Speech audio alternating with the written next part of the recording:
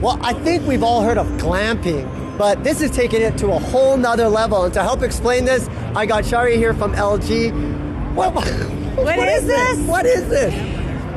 Here is the LG Voyage. Now, this is, as you mentioned, it's our new concept. It's taking your home comforts and bringing them with you on the road.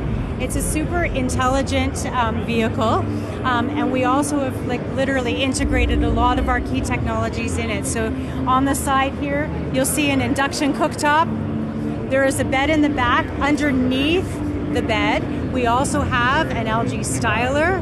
We've also incorporated our shoe case in it as well for your shoe care, and it really brings all of those technological comforts of home to the road. LG is really known for doing like a lot of concepts. Why can't you just put this out on the market so that we can take it to the next level?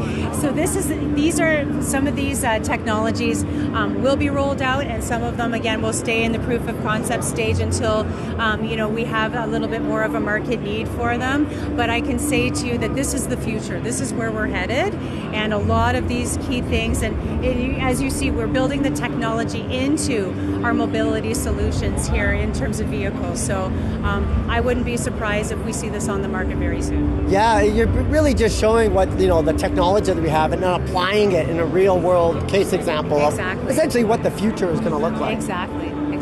And so this just goes onto a hitch. It's got a hitch and you put it on the back of your truck. Exactly. And I think that, again, really reinforcing what our whole mandate and into really becoming a smart solutions company, and really leaning into really trying to find what consumers are looking for and our customers are looking for, and bringing it to them in a very meaningful way. And so this definitely is one of those things.